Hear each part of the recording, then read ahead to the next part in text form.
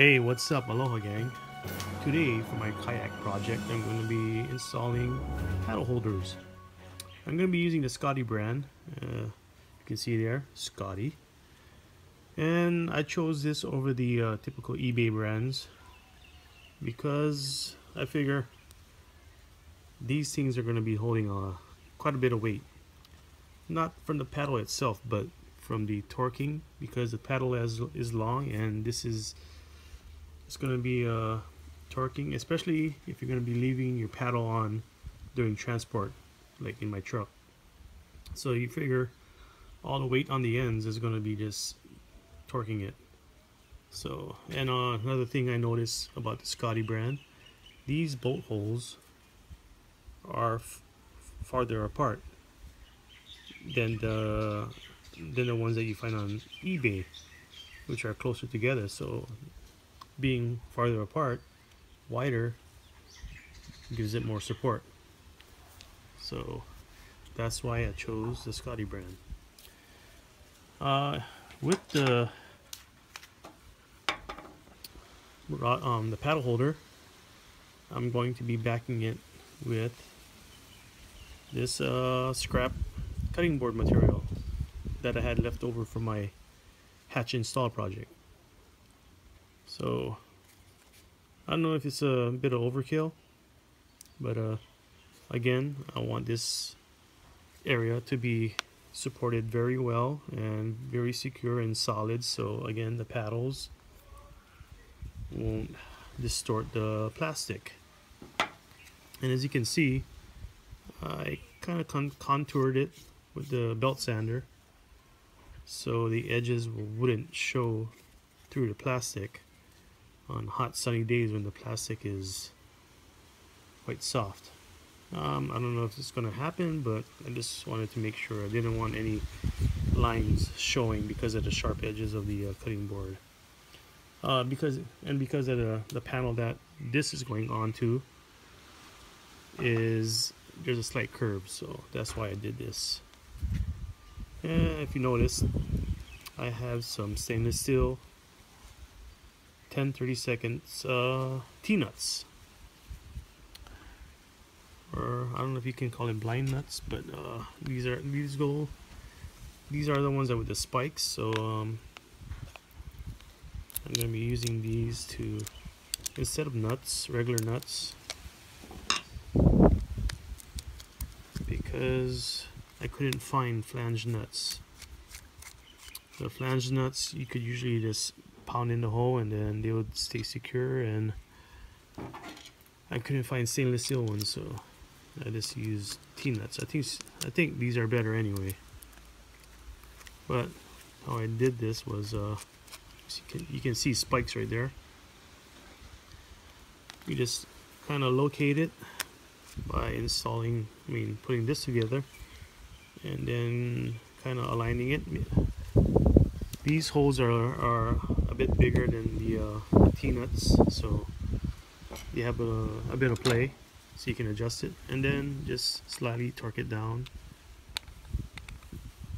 until these teeth that you see there start digging in.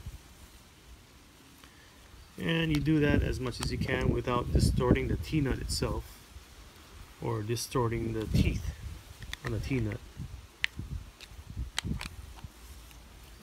And you could do that as not too much. You don't want to, again, distort it. And then what I do later, being careful not to knock that T-nut off, because it's not in there too secure. So oops, I take a hammer and I pound it in more. Oops.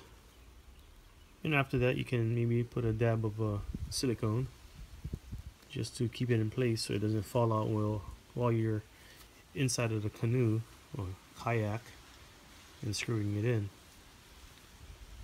So yeah. Initially I bought these Yak rigging bullets for this install because I didn't have any access to the area,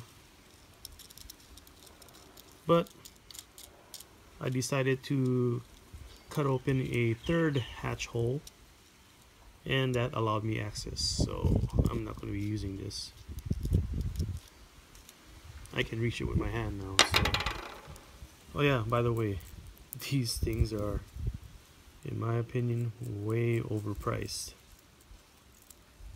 But then again, when there's an area in your kayak that you can't reach with your hand, these are invaluable.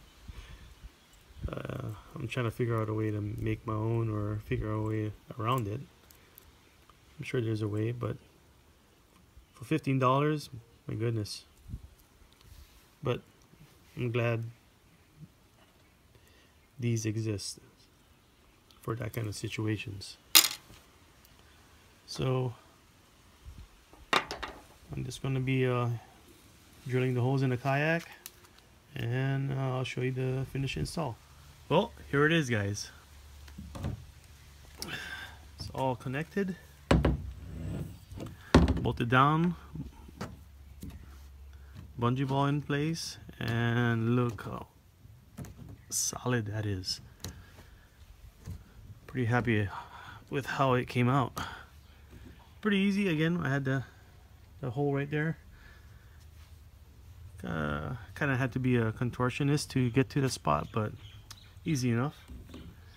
But what matters most is when I snap this thing in. Look at that. It's pretty sturdy. Liking it. And for when I'm transporting the kayak in the back of my truck, I can put these on to make sure, you know, if they do pop out, or want to pop out, these are kind of help them stay in, and if they do fly out, hopefully this will hang on to the paddle. Hopefully, but I'm pretty confident that it will help hold it in. So yeah, there you go.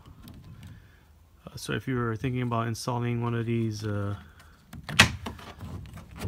clip-on paddle holders, I would recommend that you put a backing plate behind it, a pretty good size one, or maybe this big stainless steel fender washers, those huge ones, to help support it. So it's sturdy. Look at that, it's solid. No rivets, no self-tapping, just machine screws and a backing plate. So that's pretty solid. I also use that method for this pad eye right here. This is going to be used for another project you'll see later on, but I needed this to withstand the upward pressure that it would go through. So I backed it with another piece of scrap cutting board, and except for the fact that this is self-tapping screws, it just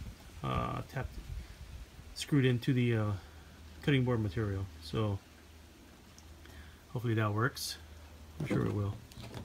But yeah, again, if you're considering using one of these paddle clips, I would recommend that you put a backing plate behind it, make it more sturdy, and add one of these too if you want. Alright, aloha, thanks for watching. Please like my page, and catch you guys later. Aloha.